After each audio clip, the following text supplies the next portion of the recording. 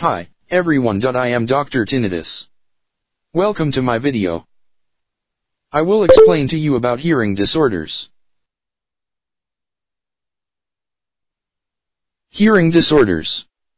There are a number of hearing disorders and related conditions that can affect your balance and hearing, as well as your ability to process sounds into comprehensible information. Among these disorders are auditory neuropathy, central auditory processing disorder, all categories of hearing loss, middle ear infections, Meniere's disease, otosclerosis, presbycusis, tinnitus, and tumors of the eighth cranial nerve, vestibular schwannomas and neurofibromatosis.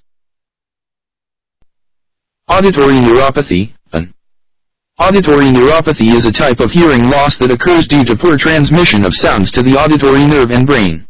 While the outer hair cells of the cochlea are intact and undamaged, sound transmission is still unreliable. The inclusion of neuropathy in the title suggests a disease of the peripheral auditory nerve, but there may not be any direct auditory nerve dysfunction with auditory neuropathy. This may be a disorder of the inner hair cells in the cochlea, the nerve synapse at the auditory nerve, or due to an auditory nerve lesion. Treatment may include hearing aids or cochlear implants, but success is not guaranteed. Central Auditory Processing Disorder, CAPD. CAPDs are disorders of the processing of auditory information. Poor processing is noted by issues in one or all of the following categories: sound localization and lateralization, discrimination, pattern recognition, integration, ordering, and grouping of sounds. Actual hearing loss may not necessarily be present. Treatment typically included therapy that focuses on listening, comprehension, memory, and the like, that is customized to each patient's needs. Hearing loss. Hearing loss is an impairment of the ability to hear. There are three main types: conductive, sensory neural, and mixed. Conductive hearing loss implies damage or dysfunction in the outer or middle ear. This affects the loudness of sound.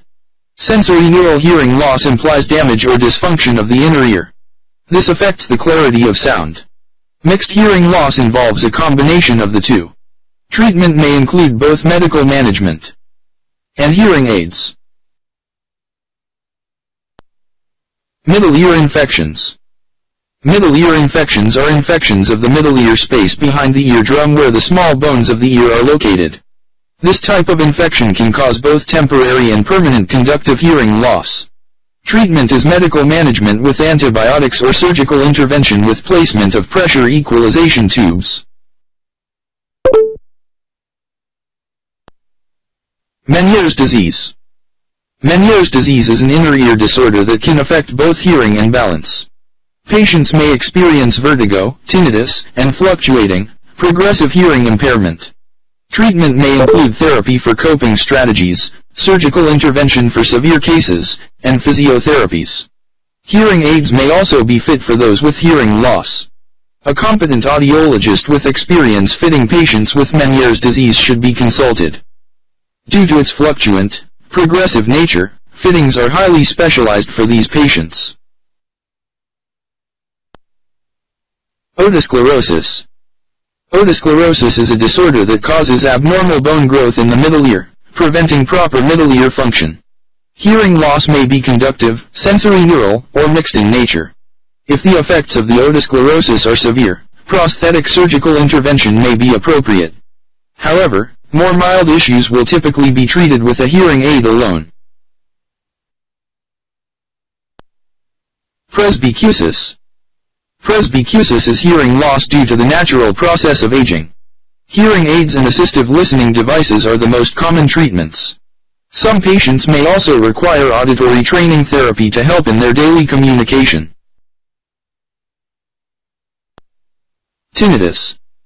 Tinnitus is the perception of sound in the ear that others cannot typically hear. Usually described as ringing, buzzing, popping, pulsating, or squealing, tinnitus can range from mild to severely impairing. Treatment may include intense therapy and sound programs. Tumors of the eighth cranial nerve. Various types of non-cancerous or cancerous tumors may grow on the vestibular and/or auditory portions of the 8th cranial nerve. Hearing and balance may be affected. Patients with tumors often also experience tinnitus issues. Hearing loss may be progressive or sudden. Surgery is often required for these issues.